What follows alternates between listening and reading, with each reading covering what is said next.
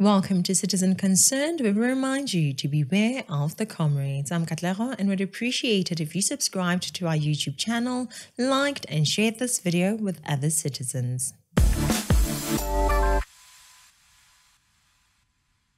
You left your gate wide open and all of a sudden your neighbor's child came to stay with you because your gate was wide open. You were reckless, obviously, irresponsible, and now you must share your food, electricity, water, and clothes with your neighbor's child. To make matters worse, someone in your family even starts claiming that the neighbor's child is a member of your family.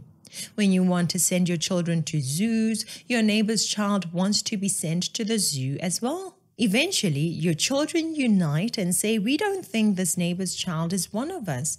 And guess what? They're definitely right.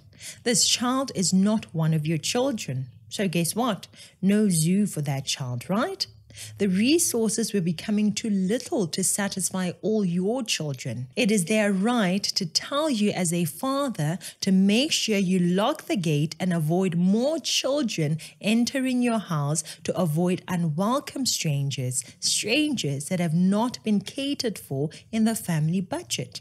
That is a fact. They are right. So now, since you're not sending this child from next door to the zoo with your own money, the neighbor then invites their child back in order to send them to the zoo. Good for them and good for that child. That's not all. Other neighbors even try to make your kids feel bad by banning them from playing with their children. Imagine that. This is what has just happened in South Africa. We are now being treated like we are wrong as South Africans to demand clarity when we smell something fishy within our home. Miss Universe Nigeria has just invited Chidimma Adetshina to come and contest for the Miss Universe in Nigeria. And in other galaxies, the organizers of Miss Universe Nigeria have invited South Africa-based Chidimma Adetshina to join this year's pageant. This after she withdrew from participating in Miss South Africa, which is currently taking place on S3, following controversies around her nationality. What? Like, is that supposed to make us feel some type of way about it? You know what? We are happy for her. We are happy for her. May she prosper and do well there. This is what foreigners that find themselves in South Africa should be doing. When it is time to compete for national beauty pageants, go do it back where you come from. When it is time to vote, go vote where you come from. Don't vote here. Don't compete here. You can come and work here if you qualify with your skills. Hey, you can even marry us and then our kids can become South Africans, but not you. Instead of accepting this law in our family, there are those among us who say we should simply accept this neighbor's child simply because they are black. Would you apply that same logic in your personal life with your personal resources? Would you? Ridiculous. What I don't like in all of this is the victimization of Chidimma Adetshina. Do not bully her. Do not insult her. Do not harass her. We are here for the facts, for the truth, not for petty, mean insults. Honestly, I wish her well. But if you're not South African and you hold an ID that was issued to you under false pretenses, we will not beat about the bush. Facts first, cry later. If your mom committed the identity theft, then she and her helper must go to prison. Straightforward and simple. Still, do not bully her. Do not bully her mother. Let the law take its course. Uyabona mengabe awukaze wa-experience i-identity theft or just being a victim of impersona, please keep quiet. Vala umlomo wakho, because you will never understand how painful that thing is. For more than 14 years, I was living on a letter from the SAFPS. And every 2 years, I had to update it. For everything that I was applying for, I had to have a reference number from them. I would call, I need an updated letter. I was struggling to find jobs because I would go to interviews and pass, and boom, I'm on ITC, like in doing busy bed, and only when I provide that letter, it will be proven that, oh, guys, Ningakhulumi nina. Nikhuluma kamnandi nina. Many people are suffering because of identity theft, and we cannot be expected to ignore it, simply play nice when there is so much pain. So we should not be concerned about that, huh? People are getting their IDs suspended and their bank accounts frozen. The guy that you've been speaking to from 2010 with regarding my ID document, how far are you with the story? He says he's been left in limbo, waiting nearly 4 years for a new ID that he says has been issued 6 times. No, Mama, But not to him. Raymond Ayasi is the victim of identity theft. His ID was fraudulently issued 6 times since 2011. And now there's a series of fraud and drug-related charges against his name. You know, when I spoke to the guy in Home Affairs, you know, he then punched my ID number, and then he showed me on the screen where all these issues have been taking place, you know, with the phone numbers of the person that have collected the ID. Unemployed and unable to secure work due to the criminal charges, Ayasi says his rights as a South African have been grossly violated. He says he's given up hope.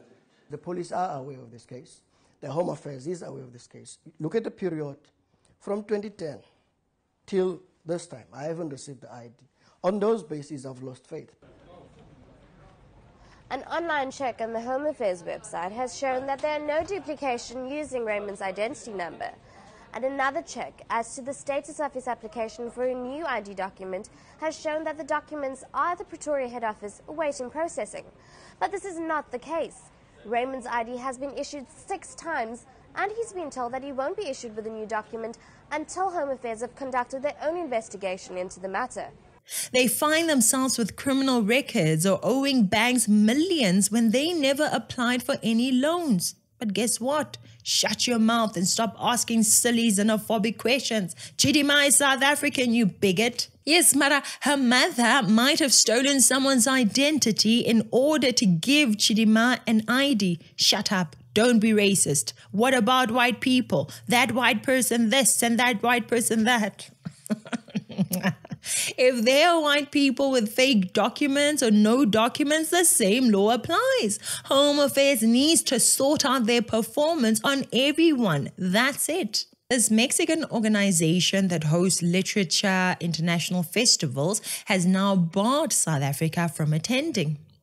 The guests from South Africa who were supposed to attend were also barred from attending. Listen to this, I quote.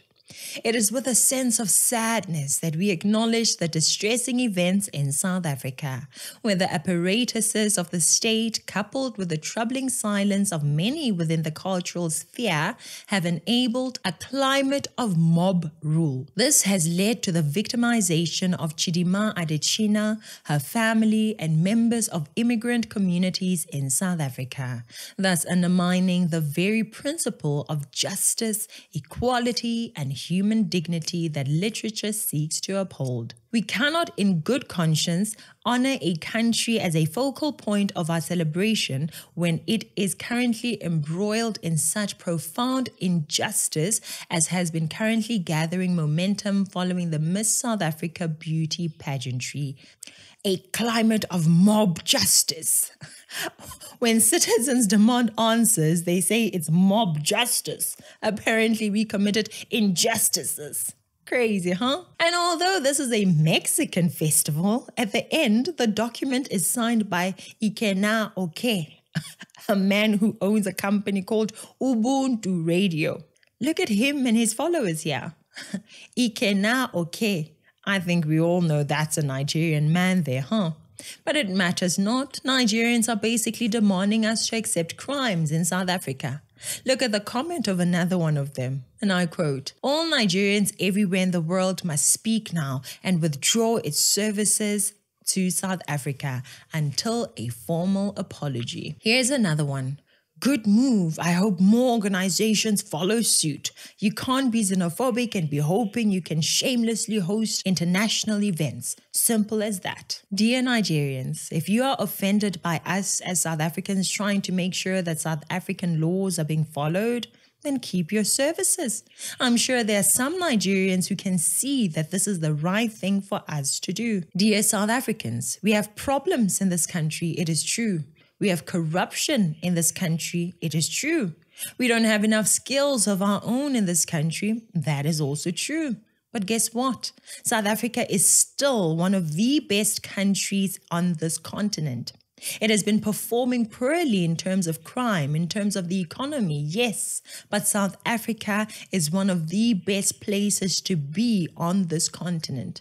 If it is not so nice, then why is everyone trying to come here? If we are so xenophobic, why is everyone still trying to come here? Personally, I think we have been too nice. The ANC has been naive, very naive. We as citizens have been too naive, thinking the ANC will change the country for the better. The ANC will not. The EFF will not. Neither will the MK party. Why? Because they operate on the same principles. Hate all white people, love all black people, everything Africa is good, and everything white-skinned is bad. South Africa is a multiracial and multicultural country. We are one, and that is the way it is. We need political parties that acknowledge that as our identity.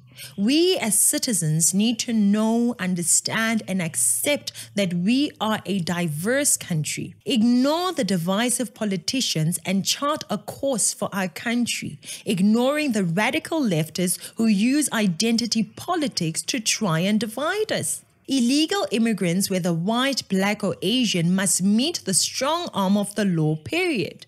To the skilled, law-abiding, hard-working immigrants that come to work in our country, please feel welcome. We love you and accept you. Just don't do anything illegal. Respect our laws and you will see South Africa is as lovely, kind, and generous as it is beautiful. That's it for today. Thank you so much for watching. Please like and share this video. Subscribe to the channel if our content is to your liking. I'm Katlego. This is Citizen Concerned. And until next time, beware of the comrades.